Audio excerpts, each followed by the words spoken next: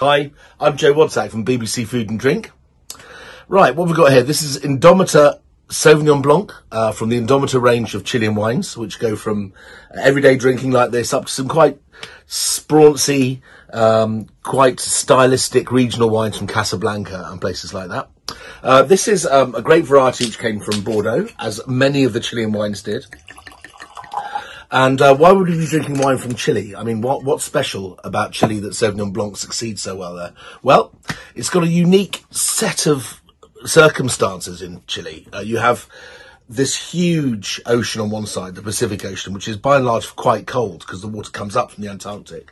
And on the other side of this very, very thin, slim country is a very long mountain range, the Andes. And that the cold air runs down the mountain range and meets in the middle. So despite all the wonderful sunshine they have in Chile, the wines stay very fresh. So let's see what Sauvignon's all about.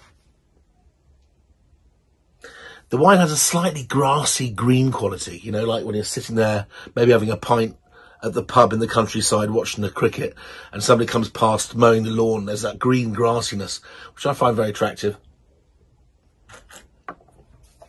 Soft, easy, goes with just about anything. Drink on its own, have it with a chicken salad. Goes amazing with tomatoes. Anything with tomatoes in, even something like a lamb rogan josh. Great curry choice.